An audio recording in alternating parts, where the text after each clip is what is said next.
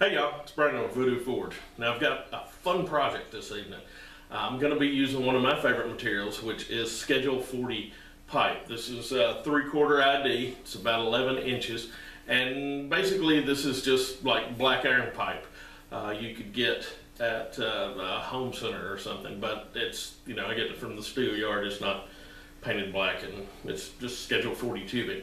One thing to keep in mind if you are using pipe, do not use galvanized pipe. The zinc coating, when it's heated up, is very dangerous. It can cause you some major health problems, not excluding death. It can kill you if you're already in a weakened state. So, no galvanized. But what I'm going to do is I'm going to flatten this thing out, and I'm going to make a small rack out of it, like a little coat rack for the back of a bathroom door, or just a narrow space for small things. My wife has made her one. She puts scarves on it because she requires a lot of scarves. But it was a bigger one. This is going to be a 3-hook one. But I'm going to show you how I flatten this material, and you get a really unique shape that you can use for all kinds of projects. Well, here's everything we're going to need for this project, with the exception of a forge, an anvil, and a vise. Now, this is a light rounding hammer. You don't need a big hammer for everything. I've got a pair of tongs to hold the stock. I've got a set of strolling tongs. Might not need them, but then again, I might. Center punch. Going to be drilling some holes, so I like to mark them with a center punch. Tape measure. Going to be drilling some holes. I like to mark them. This is my material. I've got about 11 inches of this 3/4 ID Schedule 40 tubing, and this is some scrap. A buddy of mine gave me a whole bunch of this 3/16, I guess. Yeah, 3/16 round stock. So I'm trying to find things to do with that. It can't all be S-hooks. So I'm going to be using that in this little project as well.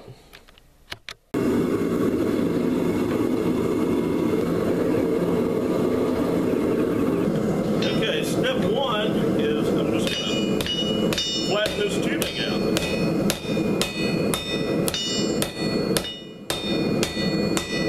Now I'm going to beat it all the way flat. I don't want it all the way flat. I'm going to leave a little bit of space in that tubing.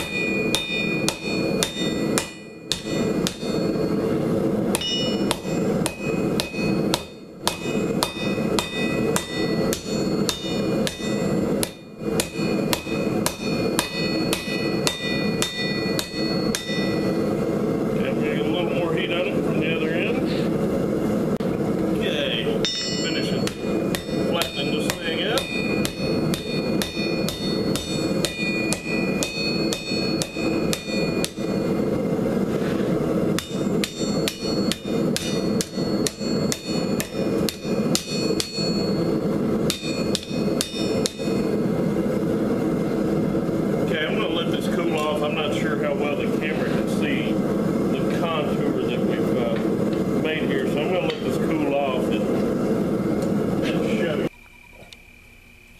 Okay, this is one of those times where I'm not sure the camera's going to completely show what kind of shape we've made here. It is, maybe from the end here, you can, let me move this around, you can get an idea,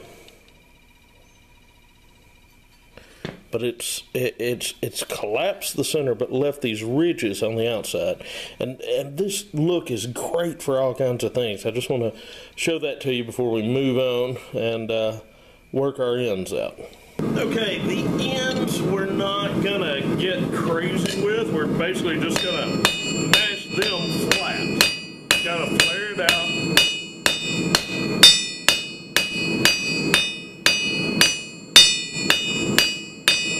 And mash it flat. This is our piece of Schedule 40.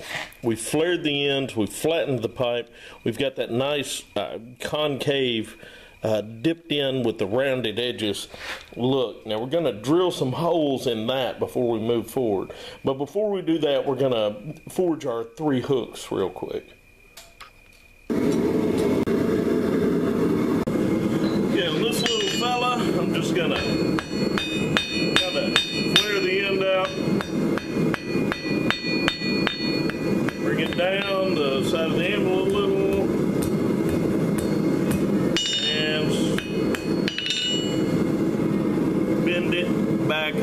itself, just like that. That's going to be the end of my hook. I'm going to throw another heat on it. Okay, now to make the hook, I'm going to quench the end I did so I don't destroy it. Take it to the horn, bring down the backside, shape it up a little.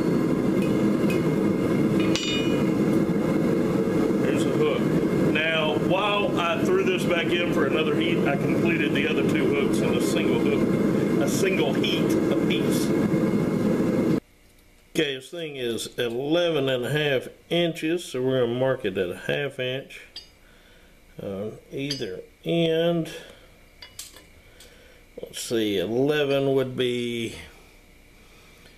5.5, 5 and 3/4 would be the center. And then let's do 2.5 inches from there. So here's our 5 spots we're going to center punch.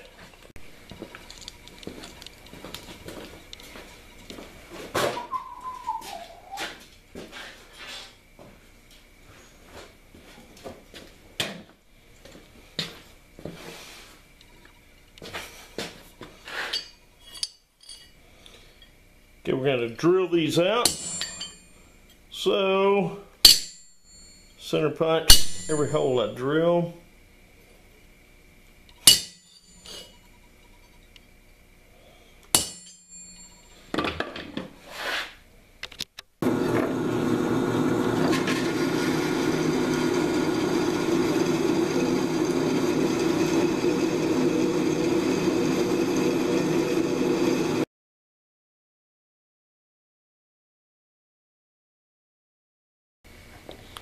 Our 3 hooks are cut off at 2 different lengths. I've got 2 shorter, 1 longer, and now we're going to heat those up and bend the ends over about 1 inch.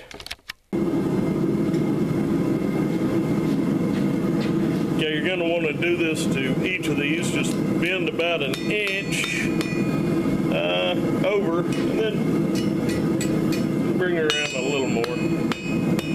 That's about it. You're going to do that to all 3 of these.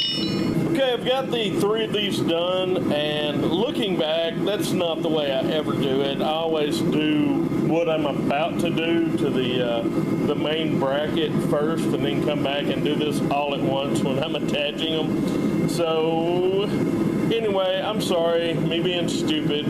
I'll explain it again later. Now, this guy gets heated 1 end at a time, and we make it stand out from the wall. Getting our main strap here is how we're going to get it out away from the wall. Going to lock it in our vise, and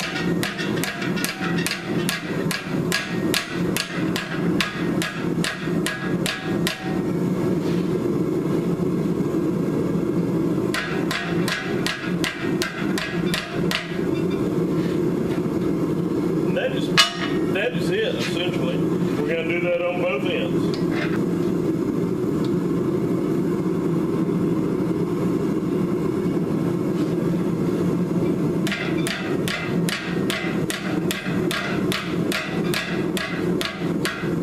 Okay, that's what we're looking for out of our main piece, our piece of tubing. Now we'll work on the hooks. Okay, now normally I would have done the first bend and this bend all at the same time.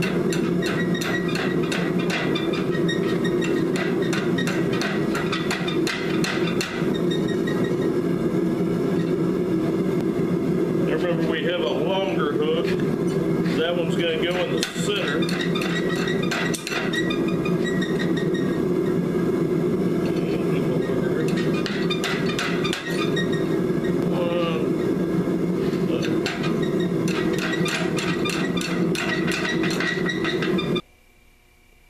Okay, this is the back of our little 3-hook rack, and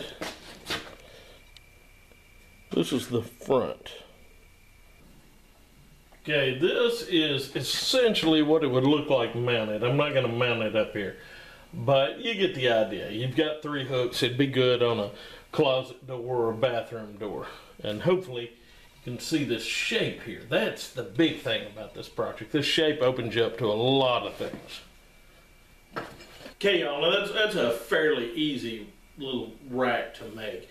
And you can make that, you can use different material for the backing piece and for the front hooks. But the main thing I really wanted to show you was the versatility of forging that tubing flat. When I decided this is what I wanted to do for a living, my mentor, blacksmith by the name of Dan Goostree, one of the first jobs that I worked on with him was we were making a railing that looked like the eye on a peacock's feather. His longtime partner, Paige Easter, designed the railing, and we just had to forge it. And this is a piece that we ended up not using, and this is forged out of tubing, and you get that shape, that unique shape and look. You can't get that any way that I know of other than using, you know, tubing and forging it flat. You can use it on tons of things. Once again, your imagination is the key to this. What do you want to use it on? Use it on it. So anyway, I hope y'all got something out of this.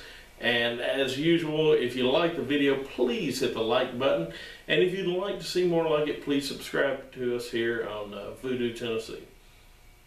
Y'all have a good one now.